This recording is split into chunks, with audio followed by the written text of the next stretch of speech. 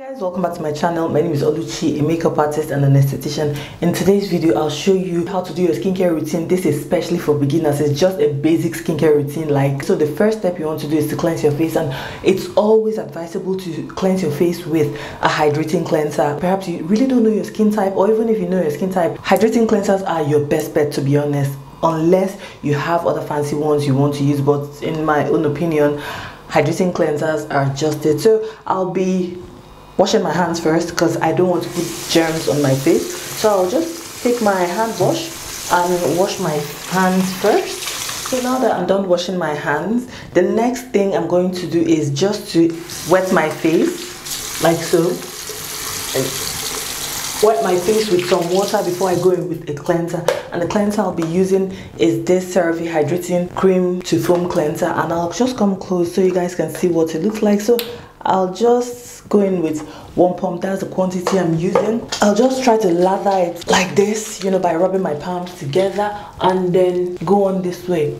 I'm going to be very honest with you. You don't need those fancy brushes or even those fancy sponges or anything. Your fingers are your best bet. Your fingers are just cheap to use and reliable as well, because they're soft and gentle. So you want to take your time and wash your face and massage your face like so. Don't forget the back of your ears and your neck as well. And if you feel like your cleanser is drying up, you can wet it some more, just like so.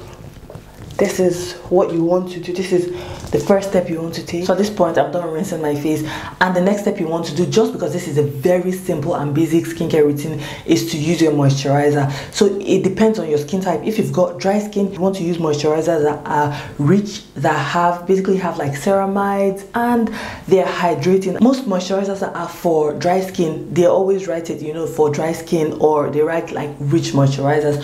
Whereas if you've got oily skin, acne prone skin, what you want to do is to use moisturizers that are lightweight or oil free, and most times they indicate it as well. So now I'll be going in with my moisturizer, and this is from Paula's Choice. So it's the Omega Complex Moisturizer with chia seeds and flaxseed. So this moisturizer is amazing for people with, you know, somewhat dry skin. But and now the weather is very drying, so that's what I really like to use. Normally I have oily skin, but I can get away with using this moisturizer just because the weather is drying now. So that's what you want to do. The second step you want to do is just to apply your moisturizer like I'm doing. And do not forget your neck as well. So whatever you do to your face, you ensure you do that to your neck as well.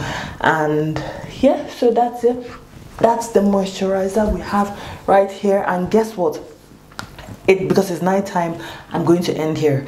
However, if it's in the daytime, after this, what you want to do is to go in with your SPF, you go in with your sunscreen, and yes, it's a must. You must go in on with your sunscreen. So in the daytime, it's basically 3 steps, 3 simple steps: cleanser, then you moisturize, and then you use your SPF in the daytime.